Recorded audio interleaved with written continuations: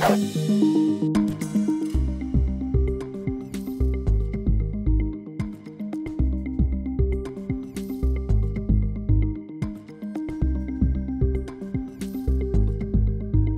now, from the CFTK-TV studios, this is Open Connection with your host, Robert Pictou.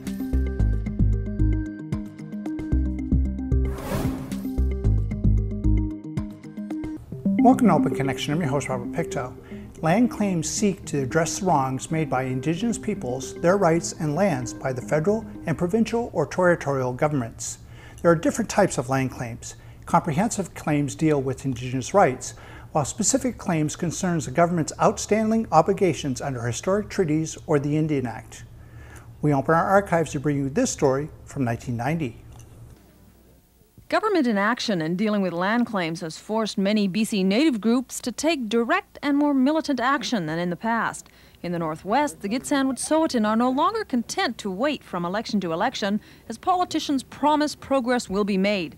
The Gitxsan are leading today's generation of educated natives in a campaign designed to stall economic development of vast tracts of Northwest land until the government takes land claims more seriously. The combination of increasing blockades and government inaction has drawn a third party into the historical debate, municipal governments. And this land claims conference is organized by the city of Terrace, a city that can no longer wait while its economic development is being hindered by uncertainty over the future. It's likely pressure from major employers like Skeena Cellulose is forcing local governments to step in, hoping the province will follow its lead. There is uncertainty presented to us in business because of the unsettled nature of the land claims question. And if these sort of things continue, people such as bankers and so on will begin to question why they should fund ventures that, such as our business. Skeena Cellulose Forest Resources Manager Pat Ogawa says industry is trying to speed up the process by negotiating directly with natives. Are we going to run out of timber because of maybe areas being tied up and so on? We aren't faced in the short term with that problem, but I think to circumvent some of these, we are in the process of having discussions with different groups. Another group that's eager to see the issue settled, but increasingly anxious about the direction settlement could take, is the fishing industry. What we don't want to see is a settlement brought in that is founded on the use of salmon or an allocation of salmon that would disrupt current fishing patterns. Fisheries Council of BC spokesperson Greg Taylor says the negotiating process should be open to participation by all interested groups, adding if the debt is to be paid, all Canadians should pay it, not just the fishing industry. I don't think anybody is arguing that there will not be changes. We just want to participate in that. And right now, as I said in my talk, the people who supposedly are representing my interests are certainly not doing what I would call a very good job. Taylor's fears appear to be well-founded. Because the federal government controls fishing quotas, it could well be that the fishing industry will be asked to make the first concessions when a settlement comes.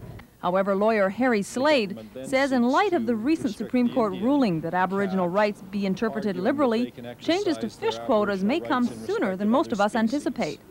It's my view that the Sparrow decision will make it impossible for DFO to regulate by prior allocation to these two other fisheries. They clearly have to give first priority to the Indian fishery, and that means letting more fish get through to the river.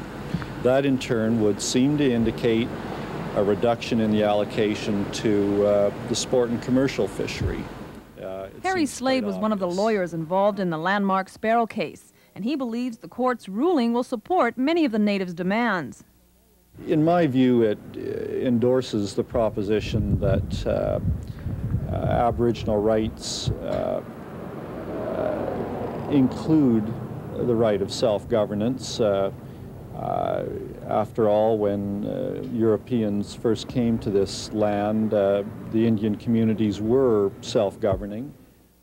BC has never recognized natives as having held title to the land, and although Native Affairs Minister Jack Weisgerber says his government is rethinking its position, he insists the federal government must solve the problem. It puts in question some of the very basis of our positions. It certainly gives serious question to particularly the issue of extinguishment, and I don't think I'm being unduly pessimistic in that regard. But I think Sparrow also provides strength to our argument for federal financial and fiduciary responsibility for the question. Weisgerber spoke for at least 20 minutes, but gave no indication that the province has any intention of making land claims a priority. I, for one, have never heard a clear definition of what Aboriginal title is.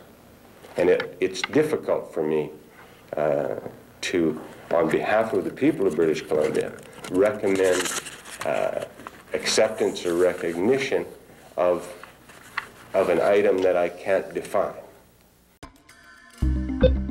Open Connection will be right back after these messages. And now, from the CFTK-TV studios, this is Open Connection with your host, Robert Pictou. Thank you for staying with us. The Indian Act is a Canadian federal law that governs the matters pertaining to Indian status, bans, and Indian reserves.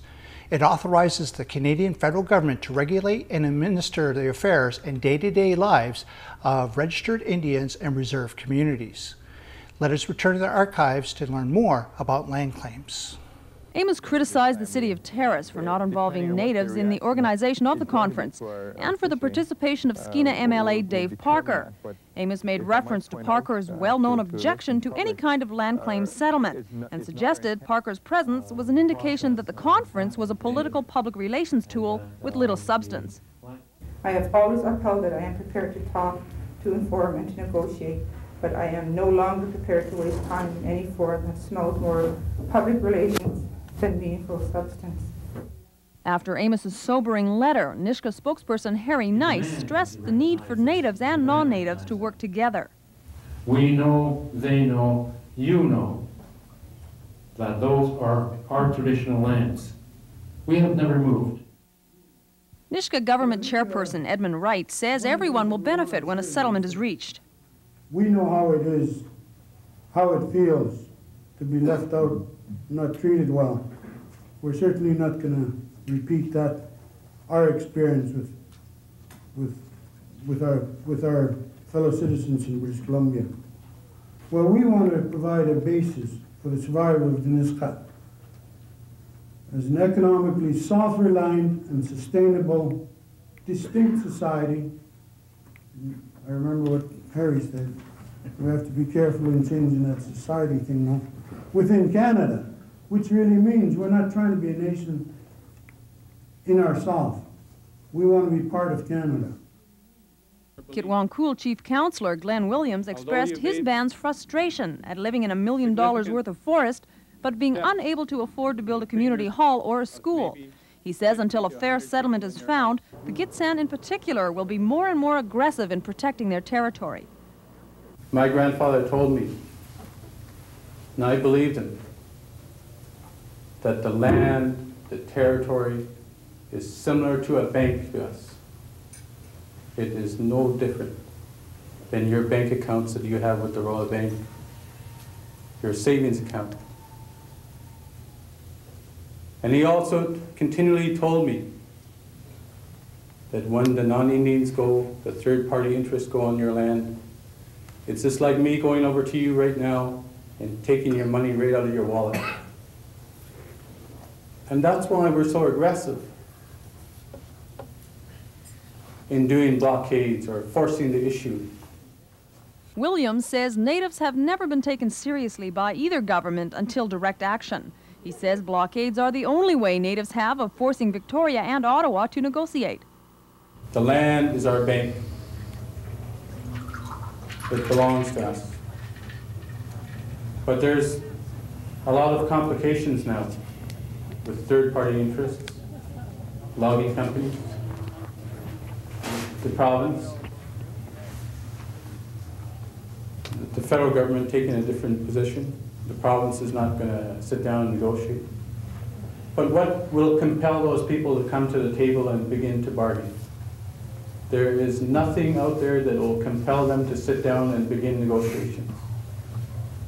And us as Indian people, we don't have a leverage to compel them to sit down. And that was one of the reasonings behind the big court case of the Gitxsan-Wet'suwet'en, was to get a decision in our favor that will compel the province and the federal government to sit down seriously, and that we would have a leverage to negotiate the different things that we want. And until that happens, we will continue to be frustrated. We will continue with the direct action. Your interests, the third-party interests, are going to be at considerable risk. There were no resolutions or decisions to come out of Terrace's first land claims conference, but as Mayor Jack Tolster says, there was better understanding. Tolster went on to say the event could become an annual one, as it seemed to be a positive, non-confrontational forum where everyone could hear the other's side of view. And in the end, all at the conference realized there is a win-win solution, and if we work together, perhaps we'll find it before the decade is over. Open Connection will be right back after these messages.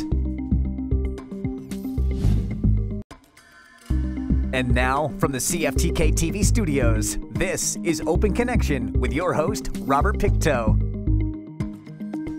Welcome back to Open Connection. In the early 1970s, a group of children and adults in Lyme, Connecticut and the surrounding areas were suffering from some puzzling and debilitating health issues. Finally, by the mid-1970s, researchers began describing the signs and symptoms of this new disease. They called it Lyme. Let us return to the archives as our next guests share how they live with this disease. I mean, who wants to think they got this disease you could die of? You die like you die of syphilis, eh? It's pretty gruesome. It does take a number of doctors that a person has to go through before it's recognized. The older you are, the harder it hits you. It's very, very difficult for the doctors to recognize this disease because it mimics other diseases so well. They call it the great imitator, eh? It comes from this little bug, and it's the second fastest growing communicable disease in North America after AIDS. Scientists at the BC Centre for Disease Control are working overtime to keep up with a number of reported cases. So far, they haven't found anything, but people are sick and are finally getting someone to hear them. Steve Tisdale of North Vancouver has Lyme disease. He's had it for 14 years. In that time, he's been diagnosed as a whiplash victim, a manic depressive, allergic to certain foods. He's been told he has rheumatic fever, and he is suffering from rheumatoid arthritis. Finally, he was written off as a hypochondriac. That finally I got to a doctor that tested for Lyme disease and discovered that's what it was. After 14 years? Yeah, 14 How many years. doctors? 25. Probably 25, maybe more. Okay, I got it. Let me get him.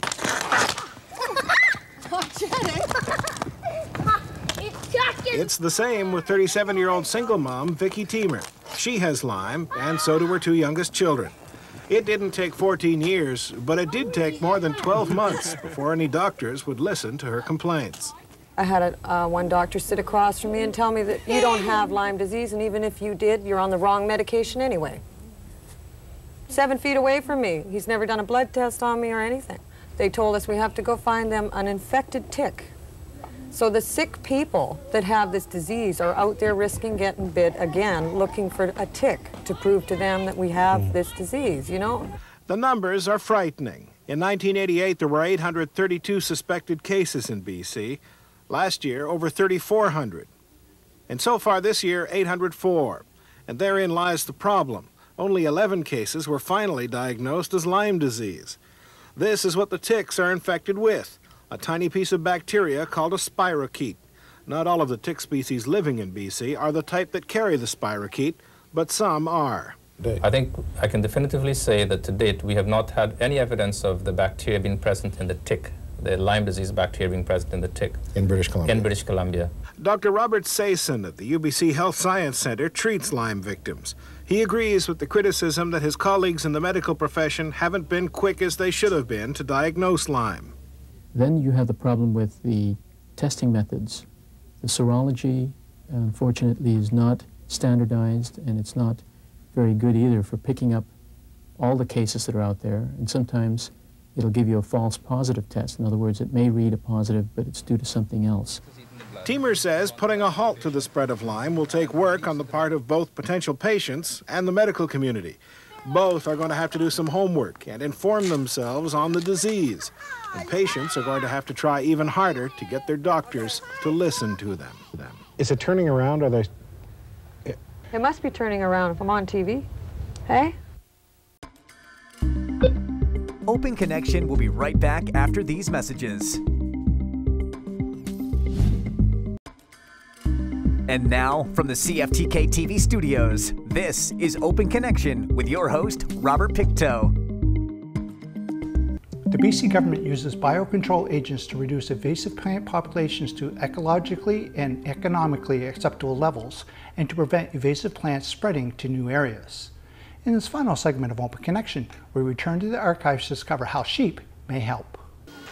Well, we're looking for alternative brush control methods to herbicides. There's obviously been a lot of controversy or concern over the use of herbicides, and as yet we don't have any method that will work on the herbaceous vegetation. So we're hoping that sheep will take the place. We should be able to use it on our most sensitive areas, areas where people do have concerns of all the other brush control methods we use right now. It's not likely there will be negative public reaction to the use of sheep, as there is to the use of things like vision. But there are other concerns. You could, in a sensitive watershed, have concerns with water quality. You could also have concerns with important wildlife browse species. So when we select sites and areas to treat, we take those into consideration. Well, it is quite a bit expensive, more expensive, but we are, considering more expensive treatments, again, if we select these sensitive areas, highly contentious areas. So I don't think that it's going to replace the backpacker aerial treatments that we're doing right now, but at least we'll have another choice that we can use, on more sensitive areas. At the time of this taping, the research project had been underway for about 6 weeks. The area has been divided into cells, through which the sheep are moved, eating as they go. Cell 1 was lightly grazed and, in this condition, isn't described as a brush problem. In the next cell, the sheep were left a bit longer, pushing them to eat as much brush as possible, with some negative results. In order to refine our prescription of how much to graze for how long, we did test the limits. We did on small cells, 5-hectare cells, we left them on until they actually did start nipping, not with that objective, but just to see how much we could reduce the veg.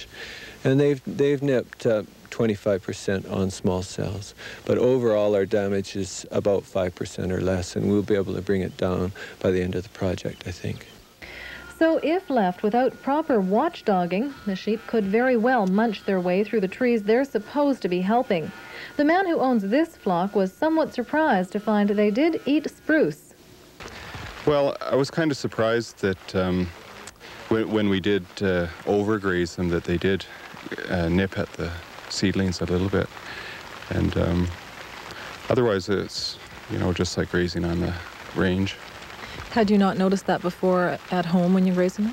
No, I never had them graze an area so thoroughly before, and so they never, any spruce that I looked at before weren't damaged. But while the sheep will actually eat the spruce if pushed, they'll leave behind pine trees if managed carefully, and that's a species it was thought they'd just gobble up. Especially after we'd had some nipping of spruce, I was very surprised to see that we could graze pine as well, around pine, without negative damage. Why do you think the pine survived? I always thought the sheep liked them. I guess it's the range of forage we have on this site. There's better forage than pine. It's obvious the sheep are effective at eating. Compare where they've been and where they haven't.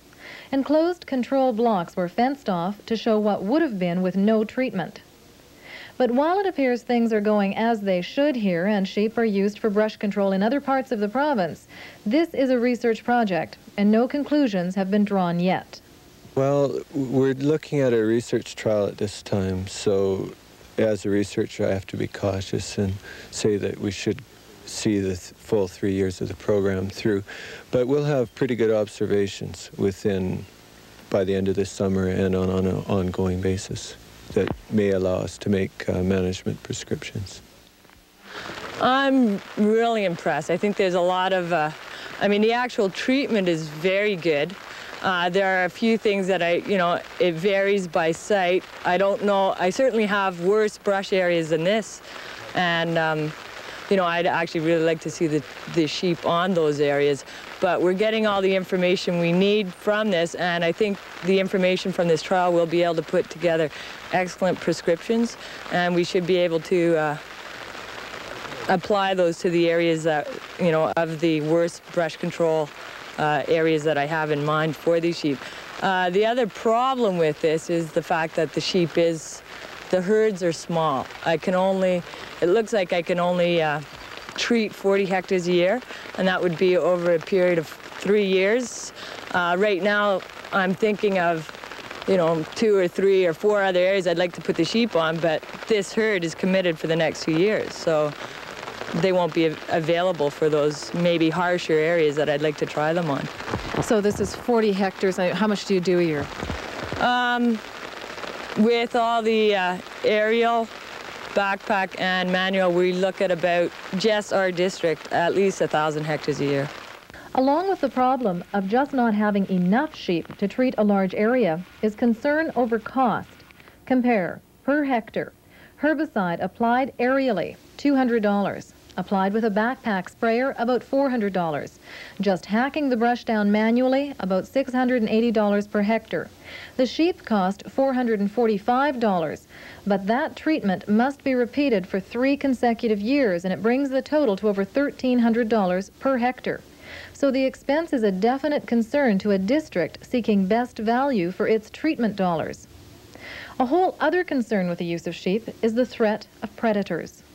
In some other areas, they've had predation up to 10% of the herd flock, and that's a major financial detriment to the producers. So we've been lucky on this site, but it's always a possibility. We've done quite a few things to avoid it on this site, such as the use of the night corral, fully fenced night corrals, electric fencing. Brian, the producer, has left the fence on at night to condition coyotes, that sort of thing. Owner of the sheep, Brian Yansu, says while he hasn't lost any animals to predators, he did lose a couple to the early wet weather. It's been quite wet out here, and quite a bit wetter than it is in our area. So they do have to cope with that. Does it make them sick or anything? Actually, when we first moved here and we weren't set up right, we did lose a few to pneumonia, the younger lambs, because of the rain. Yansu believes in this project because he's opposed to the use of herbicides. Thank you for joining us for this episode of Open Connection. The greatest distance in the existence of man is not from here to there, but the connection from his mind to his heart. If we can conquer that distance, we can soar like an eagle and realize our immensity within. I'm Robert Pictou.